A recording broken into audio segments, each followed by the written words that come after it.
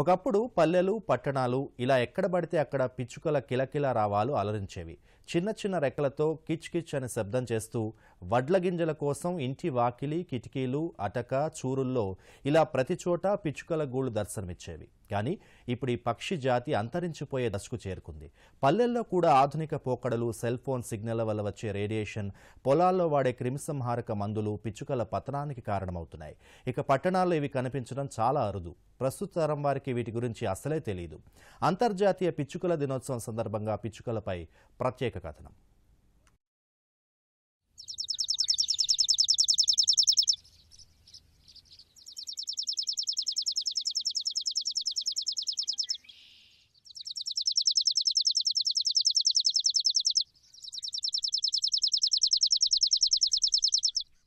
పిచ్చుకను ఇంగ్లీష్లో స్పారో అని అంటారు. లాటిన్ పదం పస్సేర్ డొమెస్టికస్ నుండి స్పారో పదం వచ్చింది. పస్సేర్ అంటే చాలా చురుగ్గా ఉండే చిన్న పక్షి, డొమెస్టికస్ అంటే ఇంటికి సంబంధించింది. మనిషికి అత్యంత దగ్గరగా ఉండే పిచ్చుక సహజ లక్షణాన్ని ఈ పేరు సూచిస్తుంది. పిచ్చుక బరువు 40 గ్రాములు మించకపోయినా బలంలో మాత్రం మిగతా పక్షులకు ఏమీ తీసిపోదు.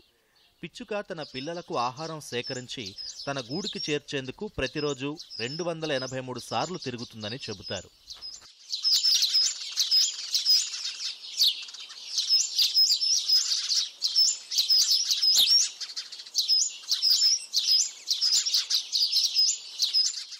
పిచ్చుకల వల్ల ఎన్నో లాభాలున్నాయి.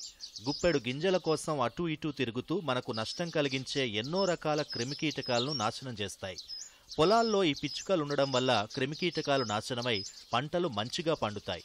అంతేకాదు, వీటి కిలకిల రావాలు మనలో పాజిటివ్ వైబ్రేషన్స్ పెంచుతాయని నిపుణులు చెబుతారు.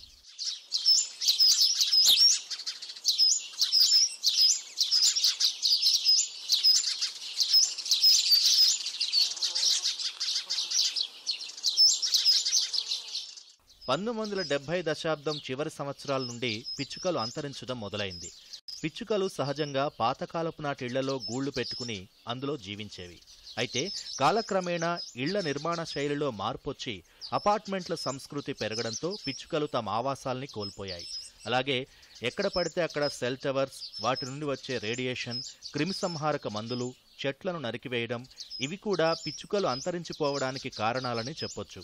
పిచ్చుకల సంతతి తగ్గిపోకుండా చూసేందుకు ప్రభుత్వాలు, పర్యావరణ ప్రేమికులు చర్యలు చేపట్టారు. పిచ్చుకల కోసం ప్రత్యేకంగా ఆవాసాలు, బర్డ్ ఫీడర్లు ఏర్పాటు చేయాలంటున్నారు.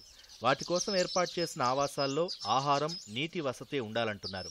అలాగే చెట్లను నరికివేయడాన్ని ఆపుతూ పచ్చదనాన్ని పెంచాలని సూచిస్తున్నారు. ఇలా చేయడం వల్ల పిచ్చుకలు అంతరించిపోకుండా కాపాడుకున్న వారమవుతాం. హైదరాబాద్లోని కేబీఆర్ పార్క్లో అంతర్జాతీయ పిచ్చుకల దినోత్సవాన్ని ఘనంగా జరిపారు.